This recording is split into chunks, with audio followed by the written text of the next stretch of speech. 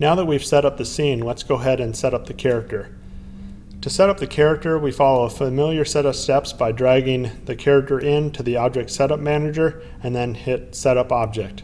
As soon as I hit Setup Object, you'll notice that the default material was added to all the different invisible materials, and there's also a message printed to the console that tells you the number of materials that were updated. If you have a third-person character, you won't have to go through this step. This is only for first-person characters so that when you're a remote player, you'll see the full body instead of just the upper torso. So I need to now go through and replace these materials with the correct material.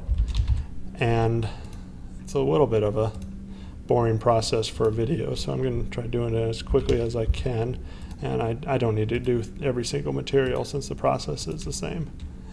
So let's go ahead and do the armor, and then we have the head.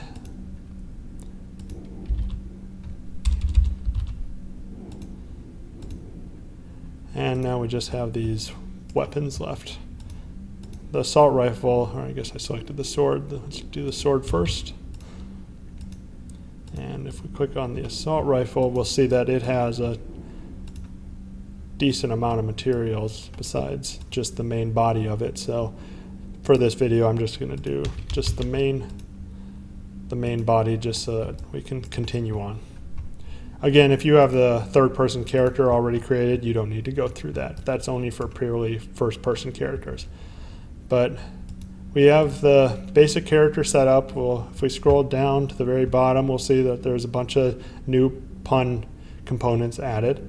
And the thing that we need to do now is similar to what we went through with the bow, is that when the assault rifle drops, or the character dies and he drops the assault rifle, we want him to drop a pun version of the assault rifle rather than this single player version. So we go ahead and let's duplicate that, the pickup, and we'll do the same thing for the sword. So we'll go to the sword, and then we'll duplicate the pickup, and we'll drag that in to the main folder just so we can easily find it. We'll do a rename, and let's go ahead and set it up in the Object Manager again. So now these pickups have been set up to work with pun. We now need to assign the pickups to these items. It's a very similar process to what we went through with the bow and arrow. So now we've assigned these pickups, and we got to remember to also assign a reference to it within the pun object pool so it knows that these objects can be spawned over the network.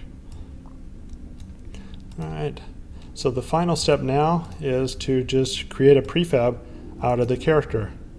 And this will allow pun to actually spawn the object. And we don't need this character in the demo scene anymore. So let's go ahead and hit delete and then save the scene. So we're almost done, and the next step will be just building it and seeing it work.